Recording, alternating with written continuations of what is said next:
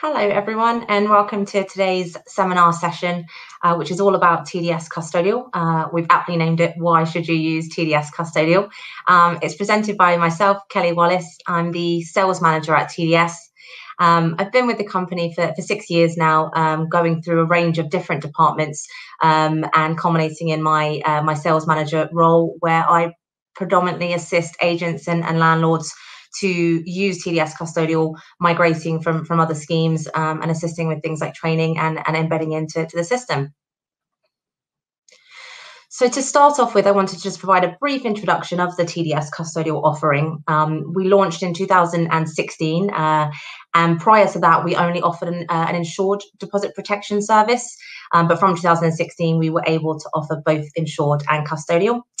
Prior to that time, there was only one custodial scheme that agents and landlords could use. So fortunately, from 2016, customers then had the choice of which provider they wanted to use for their custodial deposit protection.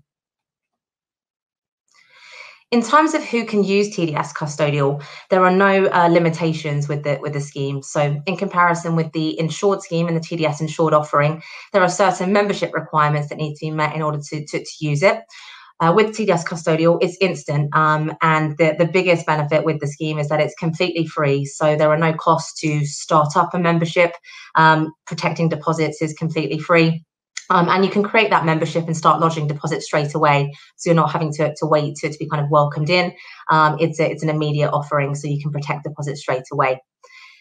We find that there's quite a misconception in terms of who can use what scheme and the variations of the schemes. You can use both insured and custodial running alongside each other. You can also use multiple providers, but we do work with a lot of agents and landlords who want to use just one provider and have all their deposits under one roof. And we can make that really easy and simple for you and help you to streamline that deposit protection process and have everything in one place. A quick look at the TDS Custodial dashboard. So this is your landing page when you go into your TDS Custodial membership. We try to lay out all the options and all the functionalities as clearly as possible. So you have deposit management, dispute management, my portfolio, and reporting. So you can easily see which area you need to go in to manage deposits effectively. In terms of the key features within TDS Custodial, there's quite a lot of functionality that we incorporated into the scheme to make the deposit protection as easy and simple as possible, and also safe. So in terms of the structure of your membership, you can have a head office and a branch structure, which means that you can have one overarching membership but have multiple branches shown within that. You can also then set up users either to the head office or just to individual branches, so that if you do have colleagues that are at a particular site, they can only then see what they need to see. Alternatively, you can have people on multiple areas so that they can manage the deposits that they need to. Within that multi-user access, you also have the ability to vary the permissions of your colleagues. So if, for example, you had a staff member who needed to see things but not actually action anything, they can be set up as view only. If you had particular colleagues who dealt with the finance side of things, or particularly the dispute and end of tenancy process, again, you can vary the permissions depending on what's needed. All of the above are self-managed options. So you don't need to contact us to change those permissions, to add branches, to manage your database. It can all be done independently when you're logged in. Some other key features when registering deposits. So we've spoken about the kind of setup of your membership and making sure that's all streamlined. There's also quite a lot in terms of the deposit registration itself. So you can build your database with properties and landlords, meaning that once you've registered a property once and you've added that landlord, you don't then need to add them every single time. So it just makes that registration process that little bit easier. Alongside that, you also have the save and pay later option. So what that allows you to do is to register multiple deposits and then make one transaction, sending the deposit monies to us rather than having to do that individually.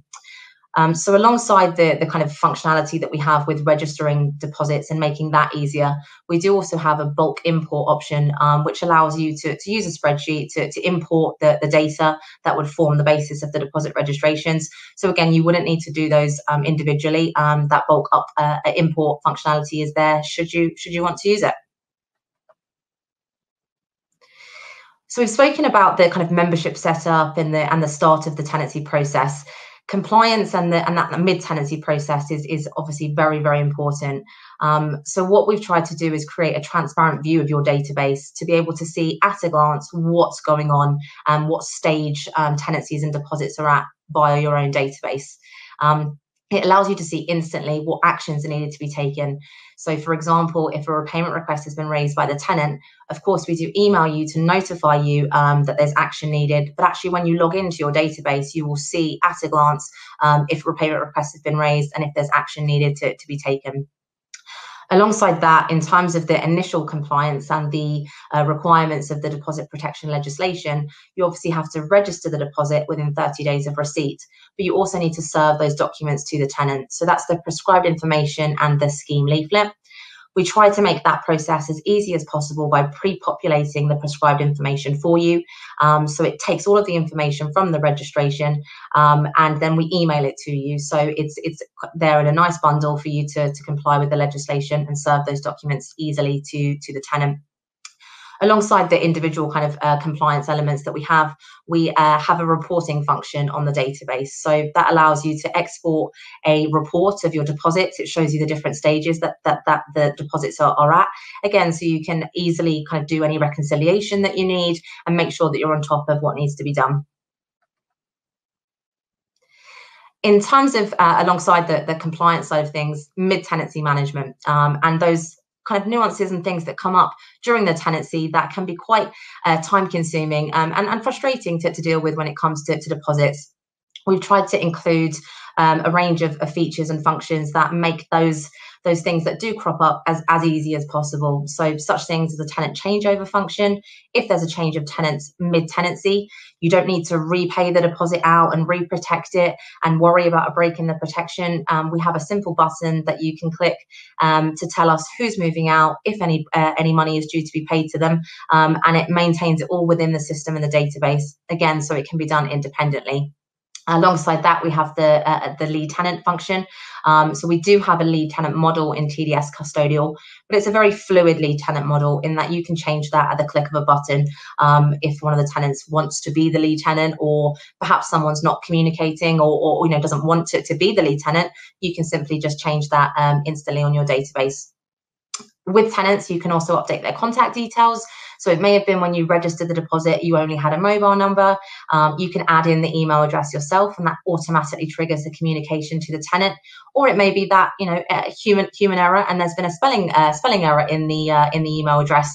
We often see .com instead of .co.uk, things like that. You can simply just update that email address, and again, that would trigger automatic communication to the tenant.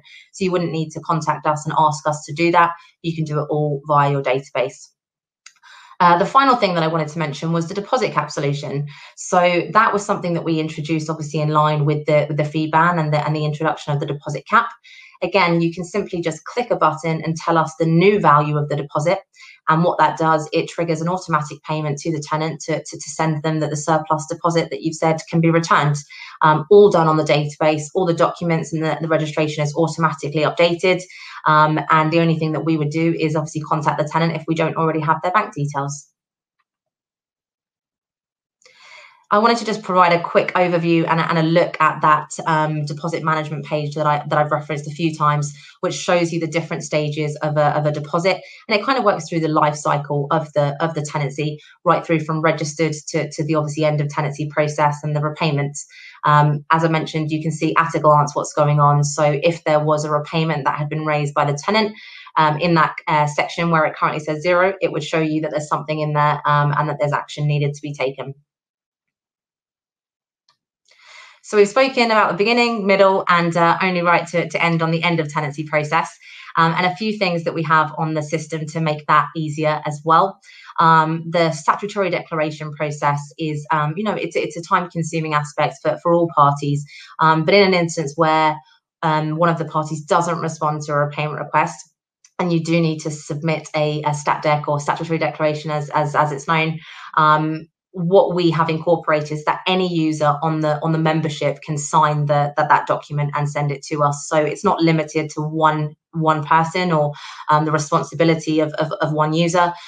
where we have the multi-user access on the database, anyone who's on there and has the authority to sign can do so. We also have a deductions template. So it's an online document that the parties can use in terms of their negotiations with the tenant at the end of the tenancy if there are deductions that are being proposed. The template, as I said, it's an online document, so it can be sent via email, and it's just a means of having that discussion with the tenant, laying out the deductions that you are proposing and highlighting the reason why those are being that those deductions are being proposed. What we find is that tenants are more likely to engage and agree whenever a payment request is raised if they're already aware of the deductions and why there are those deductions. So using this template is really just again trying to streamline that end of tenancy process as much as possible. If the parties come to the end of the tenancy and have tried to negotiate and it's not happening and an agreement can't be reached, then obviously we would proceed to a dispute and an adjudication from there. What we have is an online dispute portal. So rather than submitting evidence by email or sending it by post, we have this online portal which allows the parties to upload their evidence. It's a really transparent process. So when you're uploading documents, you can see what you're uploading. You can make sure that it's been, that it's done correctly. And we also to help you to structure your claim in relation to what it is that you're disputing. So if, for example, you have raised, you want to make a deduction based on damage, we'll ask you for the kind of key documents that we would need to see related to that particular claim. So to end, I guess I just wanted to reach out to those people who don't currently use TDS Custodial, and based on the features and functionalities that I've spoken about, are interested in using us. We do have a transfer process in place from other deposit providers over to TDS Custodial. Similarly, we have an internal transfer process for those that maybe currently use TDS Insured, but wanting to use TDS Custodial. For both those elements, we have dedicated teams in place to assist with those kind of transfers, and it's a really straightforward and easy process. And we do all the work for you. So that's all from me today. For those who are thinking about using TDS Custodial, I've included a couple of links there. One is the switch page, so it gives you a bit more information about the elements and things that I've spoken about and how that switch is done. If there was something that I've mentioned today that you wanted to learn more about, or perhaps you wanted a more personalized demonstration of the database to actually go through in a bit more detail those features and functions that I've touched upon today, we can do that for you. So I've included a link there for you to make contact with us, and we'd be happy to help. So thank you so much for your time, and I hope everyone is safe and well, and hopefully get to see everyone soon.